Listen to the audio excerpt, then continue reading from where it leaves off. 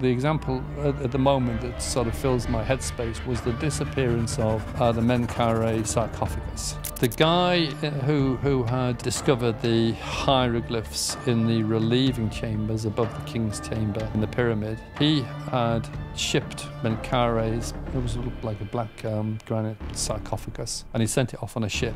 It was going from Malta to the UK, and it disappeared. This was beautifully ornate sarcophagus, sunk somewhere. Nobody knows where it is. So we're recreating the weather for the period that the ship sailed, so we can simulate the speed that the ship would have been able to do. And then rather than just guessing where it is, you can say, this is where it might have sank. And that would be something that I would really like to do, because I don't care about the sort of treasure aspect of it, if you like. I only care about solving the mystery I'm driven to discover.